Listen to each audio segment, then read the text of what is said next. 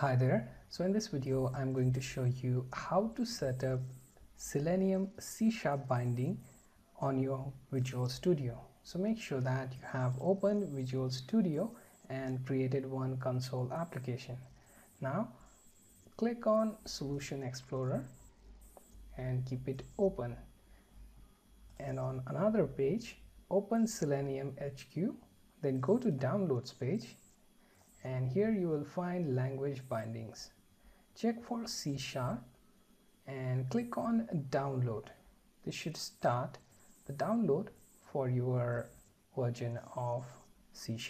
Okay, so once you do that, you have to extract that zip folder and then go to your Solution Explorer in Visual Studio, right click on console application and then click on add reference, click on browse.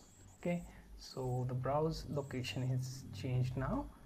You can now then navigate to your C# binding. In this folder you have total 4 DLL files that you have to add within your reference, and once you select them and add inside your reference manager, you can click on OK and you will find that it gets added within references. So all your DLL will point to OpenQS Selenium classes, and you will be able to execute your Selenium C# programs.